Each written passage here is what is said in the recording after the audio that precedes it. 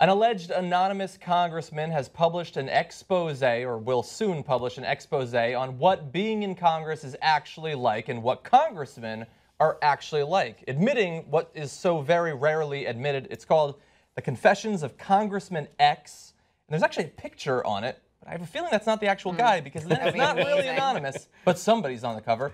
Here are some of his assorted quotes. Feel free to jump in anytime you want, guys. The first quote, like most of my colleagues, I promise my constituents a lot of stuff I can never deliver. But what the hell? It makes them happy hearing it. My main job is to keep my job. I like that. Nice admitting. We're seeing a lot in this campaign, by the way. He says, goes on to say, I contradict myself all the time, but few people notice. Wait, I think it's Trump. 1 minute I rail against excessive spending and ballooning debt. The next minute I'm demanding more spending on education, healthcare, unemployment, benefits, conservation projects, yada, yada, yada. Voters are incredibly ignorant. It's far easier than you think to manipulate a nation of naive, self-absorbed sheep who crave instant gratification. Damn.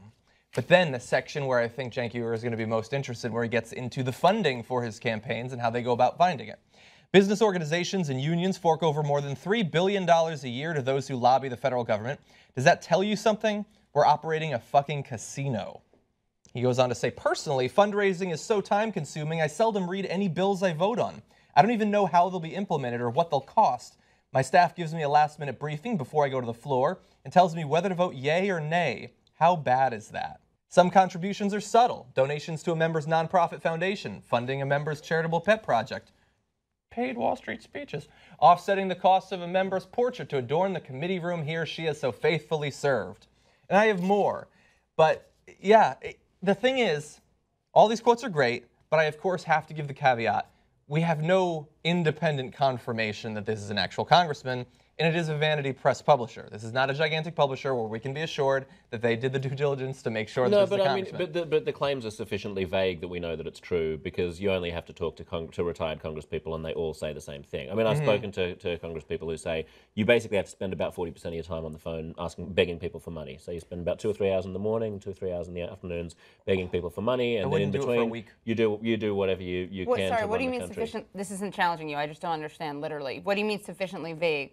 Oh, I mean, like all of the things that are being said. It's not like he's saying, I walked into Harry Reid's office one afternoon and he told me to get staffed and said X, Y, Z. He's simply relating the reality of what it's like to be a congressperson in the United States. I mean, in this country, without public funding of elections, basically, not the way that most other democracies do it, you have to raise so much money that it's just common sense. So you're saying it's totally plausible? Absolutely, it's plausible. It's completely plausible. I mean, you know, if you are out and you're on the road, you're a congressperson, you're in a motel, and you know, you get a list of 15 people who have called you and left a message who you need to call back, and you don't have time, you've only got time to call 2 of them, you're going to call your wife, and you're going to call whoever gave you the most money at the last... Your mistress. You're going to call whoever gave you the most money to get you elected last time, so that because they've bought you. That's just the way the system works. So let me get into more details and more quotes on that, because I found that, of course, to be the most interesting part. And now you're going to think, look, guys, you've been talking about this a long time, so it's not like there's a giant revelation to you. That's right. But the rest of the media treats this like it's not happening. Like that this isn't the thing that motivates them the most. So, for example, I've in the past intimated that the nonprofit foundations that these politicians set up is a way to hire family members, et cetera, and funnel money in that direction. And now the Clinton Foundation has done this on some sort of gigantic scale. In some ways, they've done more good, and they have so much money that they don't need to be directly corrupt and hire family members. They don't have to play small ball like that. On the other hand, I think the real scandal, if there is any in the emails, is what did the State Department do for people who gave millions and millions of dollars to the Clinton Foundation? They didn't give the Saudis and the government of Qatar did not give all that money to the Clinton Foundation out of the goodness of their heart. Although they are mensches, I think we can all agree. Yeah, right. So the government. And look at how petty these politicians are. They'll sell themselves out so that they'll get paid. Somebody will get paid to do a portrait of them. Like, oh, you paid for my portrait. Okay, what do you need in your bill? But let's get more into the quotes here. As he explains, most of my colleagues are dishonest career politicians who revel in the power and special interest money that's lavished upon them. See, now, if I said that on CNN, you're a conspiracy theorist. That's right. And in fact, I've said similar things on Howard Kurtz's program back when he was on CNN, and it was met with a smirk like, oh, yeah, sure. Right? Like politicians would be dishonest, and the system's rigged and corrupt, and all they care about is the money. Okay, Mr. Liberal. Right? And here's a congressman saying, of course, we have to spend all of our time. I've talked to a current congressman who says, I asked him, hey, do you have lunch with the Republicans? Is there any comedy left? Right? He's like, Republicans? I don't have lunch with Democrats. I don't have lunch with my friends. I have to go and make calls to raise money. If I don't, my staff's going to kill me. There's no lunches left. All we do is money, money, money. Those right? poor people. I know. But honestly, I do think that is the exact right attitude that we should have. Because I think our response often to the corruption in Washington is to say, they're all bums. The only people who go there are selfish individuals. Right. You know what? That's not true. It is a system that has perverse incentives that forces them into this horrible, humiliating dance of kissing the asses of all the people who have money. Not to bring it back to Bernie Sanders, but I have to say, which is why his critique of the system and the way he talks about it is, I don't understand when people accuse him of attacking Hillary Clinton's integrity when he does that. Like, everyone agrees that there's a systemic problem, right? And what you just said is that it's a systemic thing. It's not about individual choices or agency, right? So that, to me, is the strongest part of the Sanders campaign and the Sanders movement or message. So it's just funny to me that people will respond to that. I've seen this, people trying to manipulate that critique, which everyone agrees on, as an example of Sanders, like, going below the belt with Hillary Clinton. And to me, it could not be less personalized. It could not be more kind of generous and saying, I'm just making a systemic critique that applies to everyone because this is what happens when money's in politics. And it's sort of a representation of what Cenk was saying, that you sound like a conspiracy theorist. Right. Not if you talk about it in a general sense, although they'd prefer not even that. Sanders can say that politicians get influenced, and I think almost every liberal voter, for the most part, has believed that to some extent over the past few years. But when you link it to a particular politician, then you seem uncouth. That's not a nice thing to do. And so a lot of libs who believed that the Koch brothers are having an acidic effect on the system, now that Hillary Clinton is very good at using that system, she's very skilled with that system, oh, well, come on, it doesn't actually influence anyone. You can be handed millions of dollars. It doesn't influence you at all. And I think that that's slightly ridiculous. So back to his explanations of the mundane, not the presidential, but the mundane actions of almost all the congressmen almost all the time. He says, election campaigns are a pain in the ass unless I win, in which case it's a nice ego boost. Then it's back to shaking the money tree and selling access to me and my legislative staff.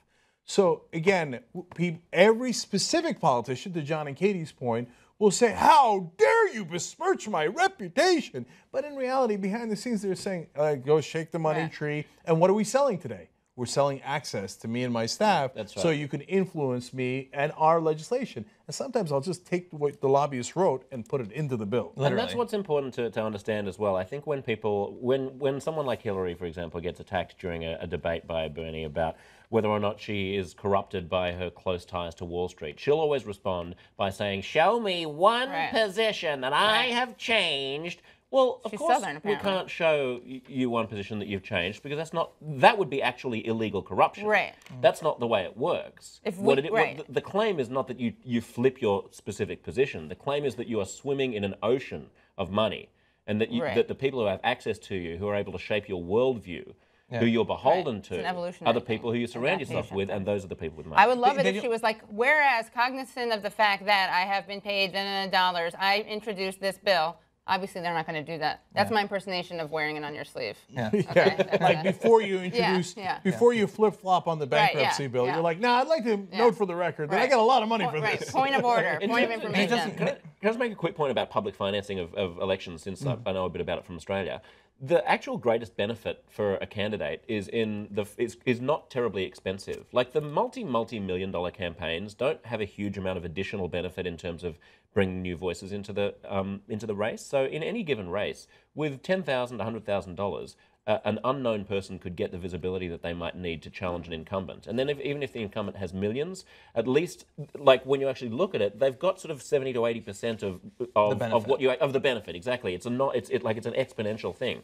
And so you could have public financing of elections that would not be terribly expensive. In Australia, you basically estimate how many votes you're going to get, and the government gives you a loan for that amount. And then if you don't get them, you have to cover the difference. Yeah. But if you get more, then you get more money because the government pays for elections. And why do we need to keep paying for ad time so much? Force the networks to provide a certain amount of time for debates and for people to put their policy positions together. This is not crazy harebrained stuff. This is something that lots and lots of democracies do. But unfortunately, what you just expressed, you're probably not going to hear on CNN or MSNBC or Fox News because all of them are making tons of money running those campaign ads. If the public finances your campaign, you might work for the public.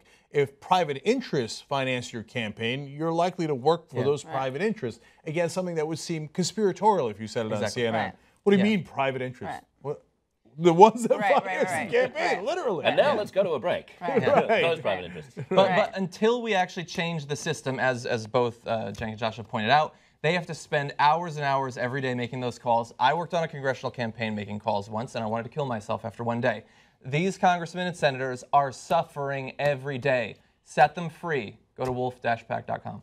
That's right. That's how we need an amendment. Otherwise, you can't fix the system. They're wedded to this system. Right. This is how they get reelected. So they have an enormous advantage over their opponents because they have already been bribed. Right. They're already pre-bribed. Those private interests have already gotten a return on investment from these guys. They're proven products. Yeah, pre-bribed is the exact way to put it because, like you were saying with Hillary Clinton, she says, "Show me where I received money and then I changed my position." That's not how it works. Exactly. They give you the money for years so that you won't even consider going against them. They elect the people they know will always support them. And in this particular presidential election cycle, it's worth saying that a significant component of Trump's support comes from the fact that he's not beholden like that. Yeah, totally. People know. But he has announced that for the general election he's going to be raising money. Yes, but I think his success in the primaries is partly because people know that he's not full of shit because he's funding himself. Right. And that's not even the point. The point is there is a perception that he is self-funded and not beholden to the donor class. Same for Bernie Sanders. And shockingly, those are two candidates that came out of nowhere and had enormous popularity because unlike the people on TV, the rest of us all know how corrupt the system is. So when someone challenges that corrupt system, whether on the left or the right, they go, yes, thank God, finally, right? Yeah. But the real way to do it is not some knight in shining armor that's going to ride in. Stop talking about Trump like that. Yeah. The president almost can't do anything about this. The reality is you need an amendment to clean up the system entirely, right? And the amendment is the president doesn't even vote on. In fact, you can get an amendment without going through Washington at all. You can just do it through the states. So don't get caught up in all the hype about all this stuff. The reality is it can be done, as John pointed out, wolf-pack.com. That's how you actually do this. So you end this madness. And now even congressmen are coming out and going, yep, it's complete madness. And that thing right there, it's not the Capitol, it's a fucking casino.